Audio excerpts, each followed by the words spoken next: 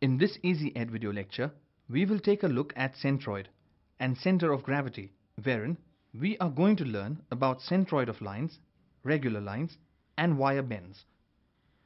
We will also learn to find the centroid by integration.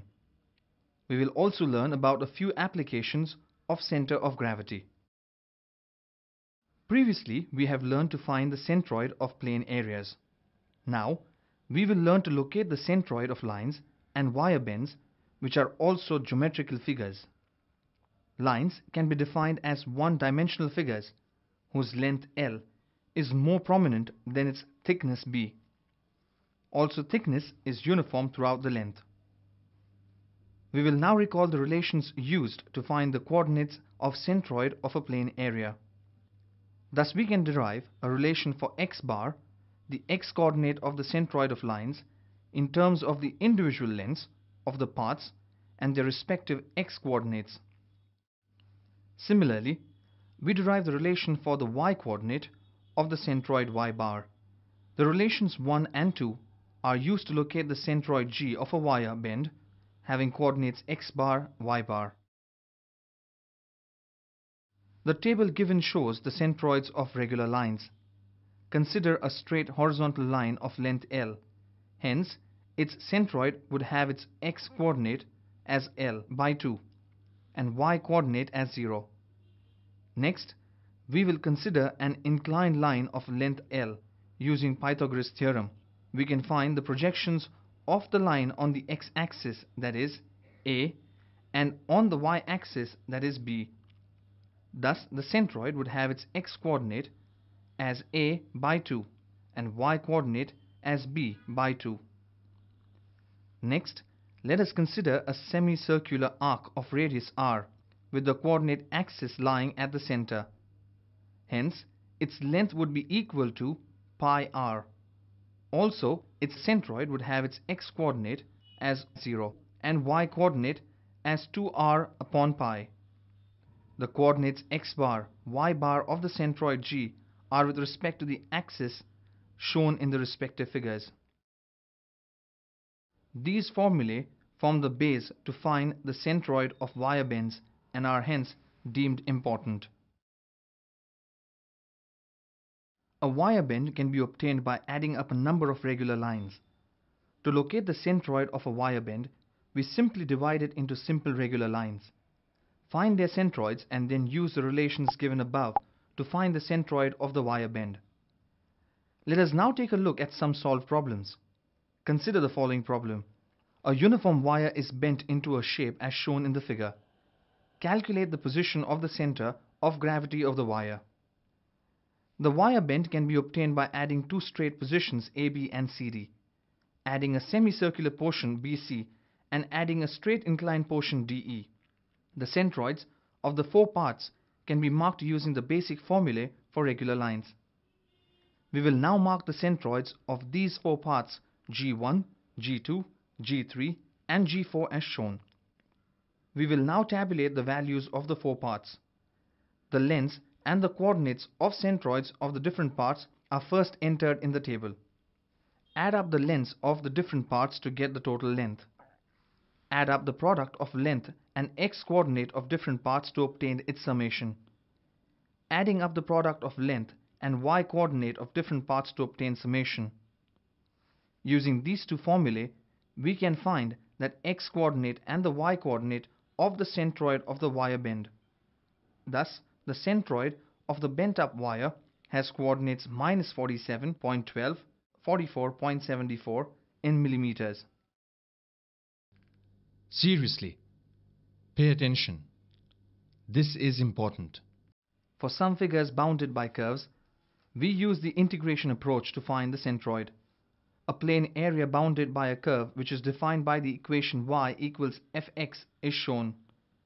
To find the centroid, let's take a vertical elemental rectangular strip of very small width dx. Let xy be a point on the curve just over the elemental strip. The height of the strip is y. Area of elemental strip dA equals y into dx. Let the coordinates of the centroid of the element be xel and yel. If x bar and y bar are the coordinates of centroid of the entire plane area, then we can use the following relations to find them using integration. The following problem helps us to understand the method to find centroid of an area by using integration. Consider the plane area given. Determine its centroid. Let us first take an elemental vertical strip of width dx. Let xy be a point on the curve just above the elemental strip. The height of the strip is y, and its area, that is dA, equals y into dx. Hence, the total area under the curve can be found by integrating the area of the strip. The area within which dx can move is from 0 to 250 millimeters. Hence, these are the limits used for integration. Thus, the total area is found to be 15915.5 millimeters square. If xEL and YEL are the coordinates of the centroid of the element, then xEL is equal to x and YEL is equal to y by 2. Next, we will integrate the product of the area of the strip and its x-coordinate about the same limits used previously. On evaluating this integral by the product rule and then applying the limits, we find the integral to be equal to.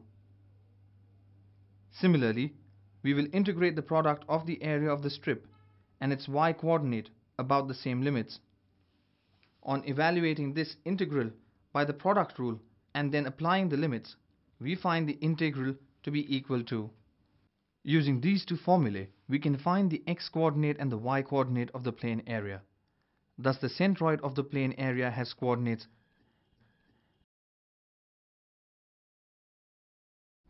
Hey, it's time to concentrate now.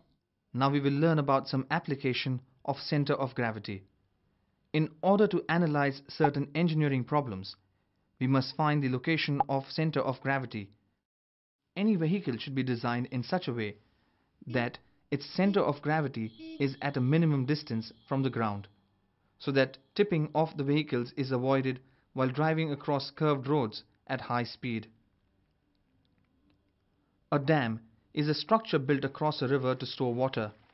A dam is designed in such a way that the center of gravity lies within the middle, 1/3 of the base of the dam.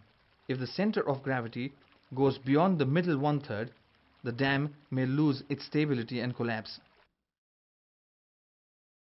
Let's have a quick review of what we've studied in this lecture. We first learned to locate the centroid of lines and wire bends. Then, we derived the equations to find the coordinates of centroid of a wire bend by dividing it into small parts. Next, we learned about centroid of regular lines. The table given shows the centroids of regular lines. The table gives us the lengths x and y coordinates of the centroid of basic lines like straight horizontal line, inclined line, and semicircular arc. Then, we learned about wire bends. A wire bend can be obtained by adding up a number of regular lines. To locate the centroid of a wire bend, we simply divide it into simple regular lines, find their centroids, and then use the relations given above to find the centroid of the wire bend. Then, we learn to find the centroid of an area using integration. For some figures bounded by curves, we use the integration approach to find the centroid.